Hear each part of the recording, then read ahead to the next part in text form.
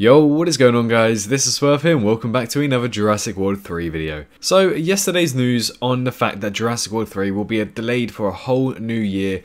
Something that I didn't say in that video, but I did think actually for my personal understanding, the reason why they wanted to delay the production of this movie is simply because just in case the cast do, or any staff members do get COVID, that they definitely know that they have a lot of time frame to work with rather than 7 months to work with. And unfortunately, that has just happened. I'll speak about that a little bit later in the video, but we're going to start on with a positive note right here. So, Jurassic World actually tweeted out something about the COVID tests, and which I will speak in a second, but not only that, they did post on Twitter a new image of our first ever non-dinosaur land creature. Yes, ladies and gentlemen, please welcome the Lyctosaurus to Jurassic World. This is a late Permian and early Triassic creature. Is not a dinosaur, but it is a creature, which is very interesting to say the least.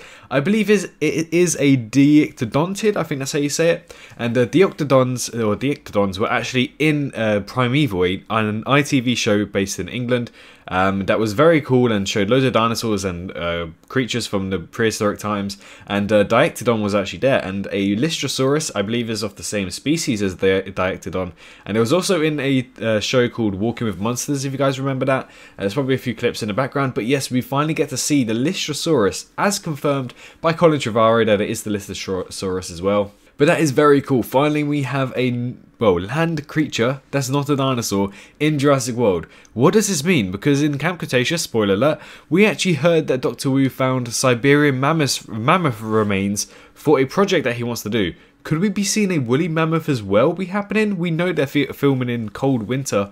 Maybe we could be seeing a mammoth. I don't know about that. But again, some early morning news here for you guys. And Lyctosaurus has been confirmed to be in Jurassic World. A little small creature that apparently likes to chew through wires, according to Nick Cutter from Primeval. But yes, it's a Diictodontid, and I'm very excited to say the least.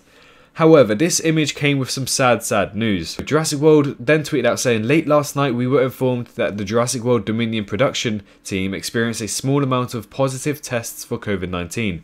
Even though subsequent tests proved negative this morning due to our rigid protocols to ensure the safety and well-being of our staff. The entire cast and crew is paramount at all times. Those who initially tested positive are currently self-isolating, as are those who came in contact with them.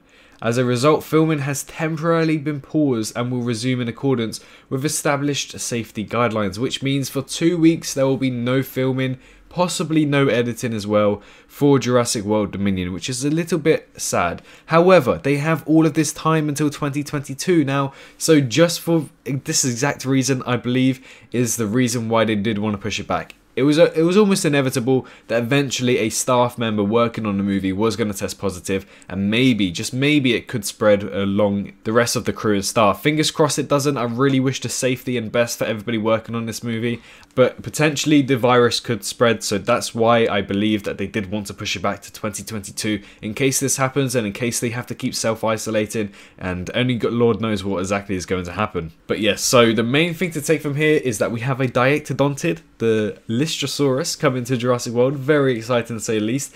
And the fact that Jurassic World Dominion's production has halted for 2 weeks to stay safe, and hopefully people do take precaution around this protocol, and they really do stay safe out there and don't contract the virus in any way possible, and just fingers crossed that they are going to be okay. But you know, some good news and some bad news here, but you know, at the end of the day they did push it back to 2022, and personally I do believe that maybe that is because just in case a positive case was to be confirmed, which was almost inevitable considering how fast cases are going up around the world. But in the meantime, hope you guys have enjoyed today's short little video. If you did enjoy today's video, make sure to smash that like button. If you want a video just describing what the Lyctosaurus is and what you guys think of it, and some, you know, generic facts about it and where we could see it in the movie, do let me know in the comment section down below, and I'll make a whole video saying what is the Lyctosaurus in Jurassic World, blah blah blah, stuff like that, and what does this mean, or something like that.